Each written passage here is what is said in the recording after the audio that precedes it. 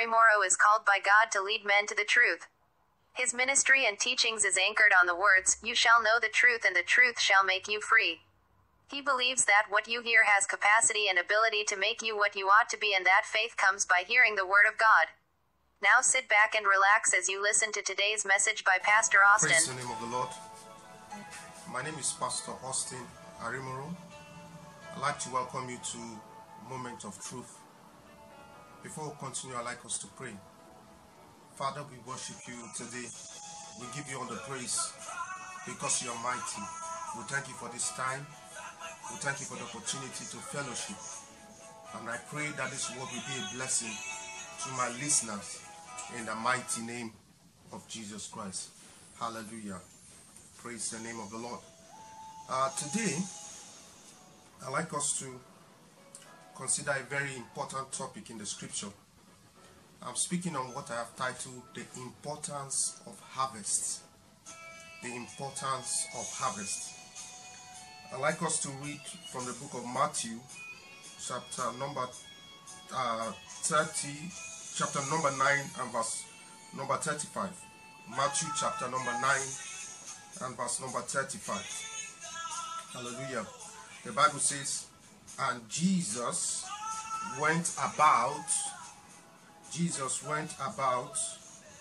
all the cities and villages, teaching in the synagogues and preaching the gospel of the kingdom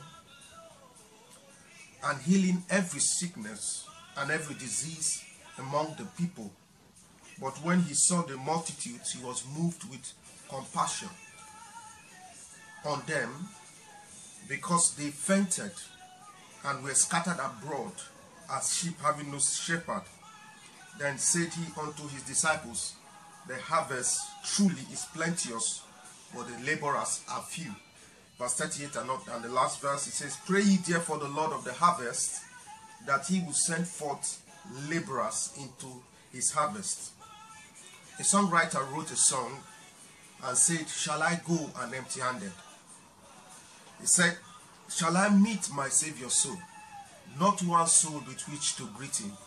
Shall I empty-handed go? As believers, we must learn to understand that we live in perilous times.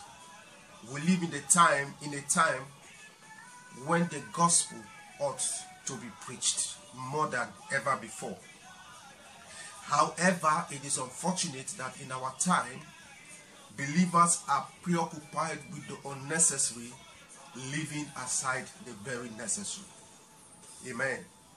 We do not need anyone to tell us that we are in perilous times. 17 years into the new millennium, how have we missed it? Before the year 2000, the church was preoccupied with missions. The church was missions focused. Missions was the preoccupation of the church. 17 years after, it seems the church has diverted its focus from being a church that is moved or motivated by harvest into something else. Praise the name of the Lord. Before 2000, the attention of the church was on souls, souls, and souls. Soul winning was the focus. Soul winning was your preoccupation. Soul winning was the talk of the church. Unfortunately, it seems not to be the case anymore.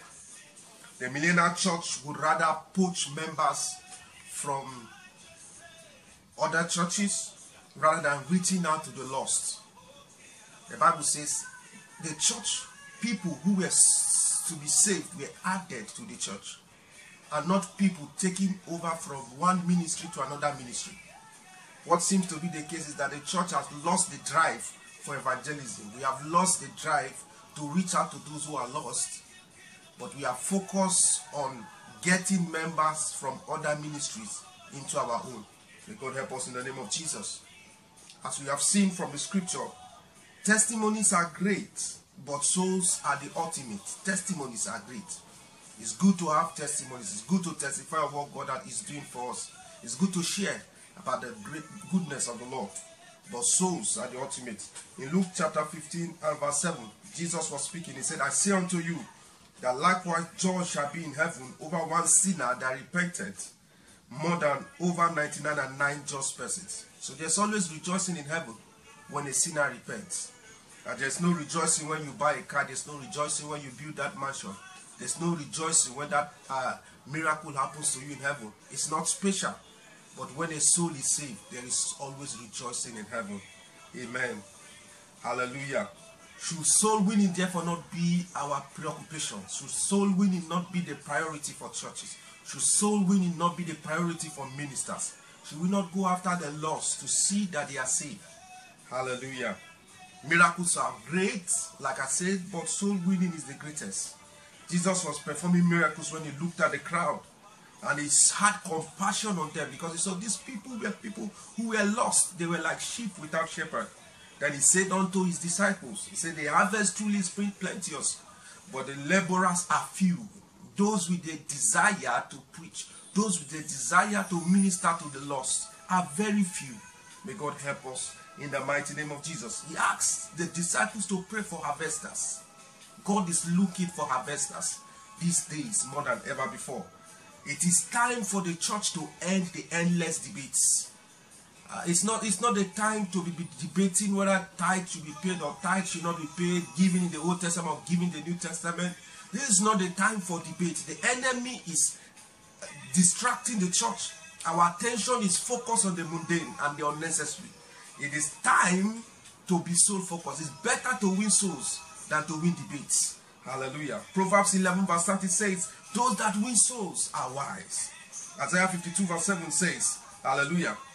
See how beautiful upon the mountains are the feet of him that bringeth good tidings, that publisheth peace, that bringeth good tidings of good, that publisheth salvation, that publisheth salvation, that talks about salvation, that talks about salvation. That person, his feet are blessed. That one that talks about salvation, that ministers to the needs of the lost. This is not the time to go about and on endless debates, arguing about scripture, arguing about doctrines, arguing about the unnecessary. It is time for us to focus on souls, focus on the mission, focus on getting people saved. May God help our generation of believers in the mighty name of Jesus. Father, we thank you for this opportunity. We thank you for hearing your word. We pray that this word will move us into what is important. In Jesus' name, amen. God bless you. Thank you for listening. In Jesus' name, amen. Bye.